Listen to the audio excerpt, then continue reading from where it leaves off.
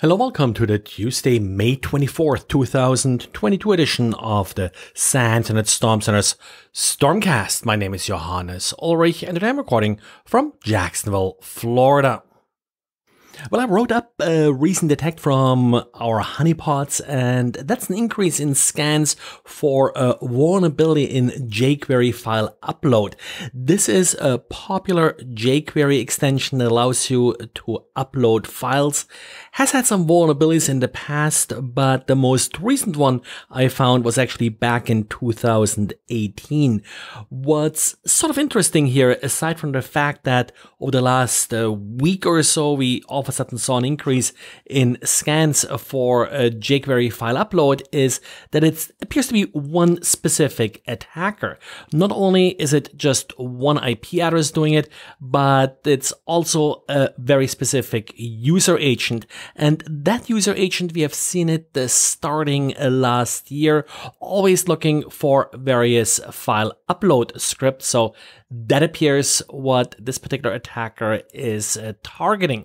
Allowing users to upload files is always dangerous, in particular like jQuery-File-Upload. If you allow the uploads into the document root of your web server, or if you feed the files into third-party tools like ImageMagick, for example, for resolution adjustments or to convert file formats.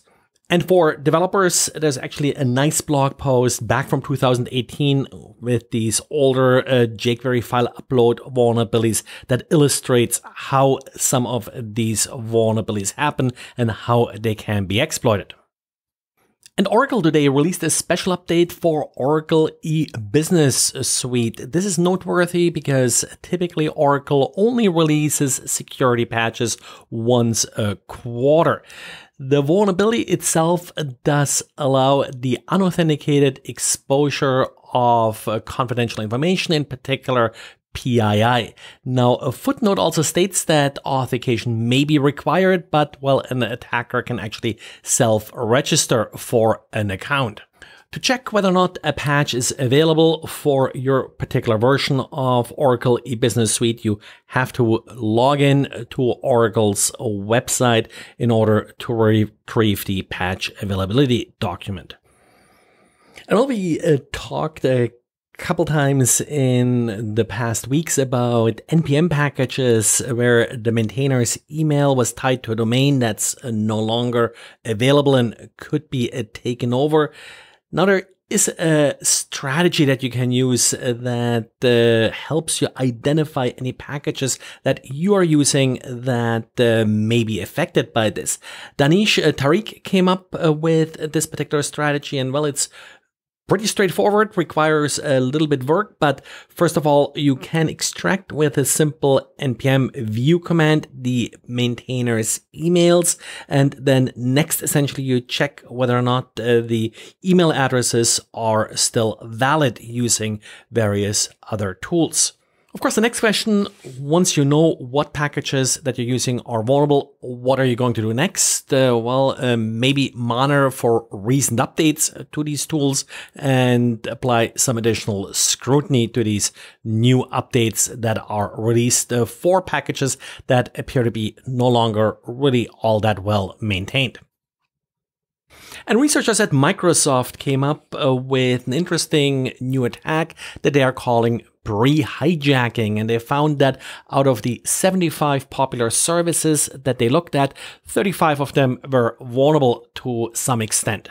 So the trick here is that an attacker is able to hijack your account even before you register for the particular service. As an example, the attacker is registering an account with the service and then is changing their email address to the victim's email address.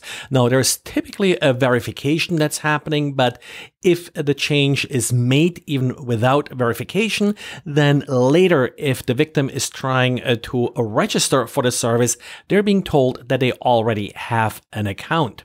And that's sort of where then an attacker can use the fact that they owned the account before to log in after the victim associated the account with their email address.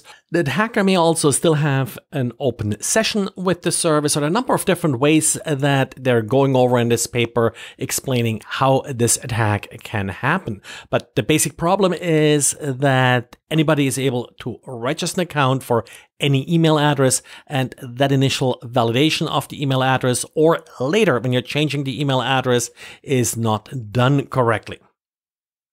Well, and that's it for today. So thanks again for listening, and talk to you again tomorrow.